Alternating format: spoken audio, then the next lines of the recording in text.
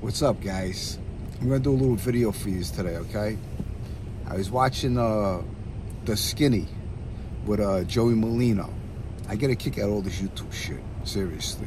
Like, it's insanity. It's fucking insane. It's like the neighborhood back in the day when people were hanging out on corners. But anyway, you know what? They have a good podcast. They do. They have a good podcast. And he is a stand-up guy. He didn't flip, he didn't cooperate. So you know why? He's got the edge. But you know, Joey, you're here to make money just like everybody else. That's the reason why you're here. You know, you're a made guy. And you can't talk about things you did in the past like I can. You know, because I cooperated. And there's so much to talk about, I tell you. You know, I've been off of YouTube for almost 18 months, maybe 2 years. I'm not sure, something like that. But I'm happy I got away from it because I think sometimes you need to step back. But Joey, you made a comment to the guys that cooperated. You said, I could go back to my neighborhood. I'm sure you can go back to your neighborhood, but I bet you any amount of money, the majority of the people that used to be in your neighborhood are not there no more.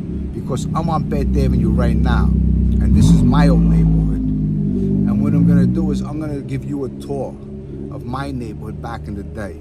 And this neighborhood was all Italian back then. You had the 5 families everywhere, which they're still around, but they're not what they used to be. Of course not. Nothing is.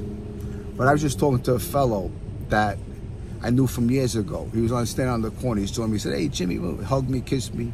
He said, "Nah, Jimmy, you got the MS-13s here now. You got the Albanians. They got a cafe across the street." But let me give you a quick tour of my neighborhood, okay? Give me 5 minutes. Check it out.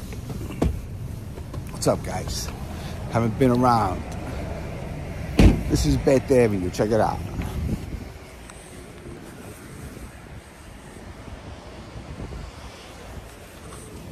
So I'm on Bath Avenue right now. I'm gonna give you a quick tour, okay? None of this used to be. Across the street, right there, this spot right here, that's a Muslim halal meat store now. That used to be Deja Vu. That used to be Robert Blasco's place.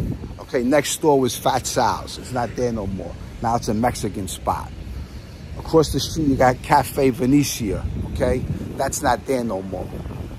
The barber shop that used to be there. Nick's Candy Store's not there. Sparrow Social Club, now it's a money transfer place.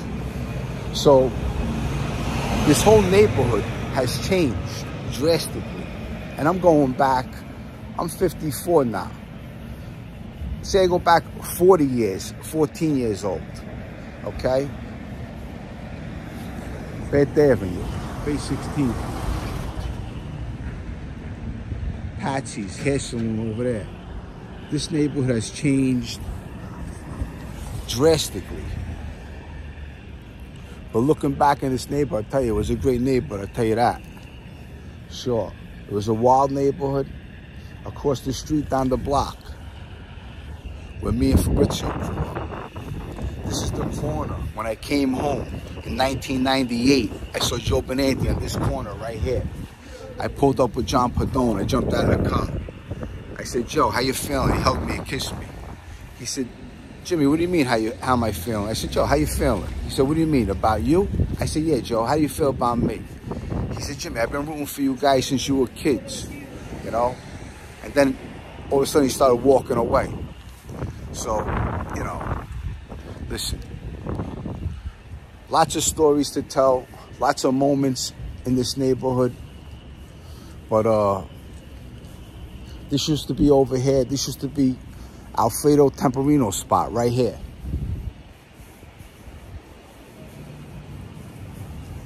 Right here. This was Alfredo Temperino's spot called Leonardo.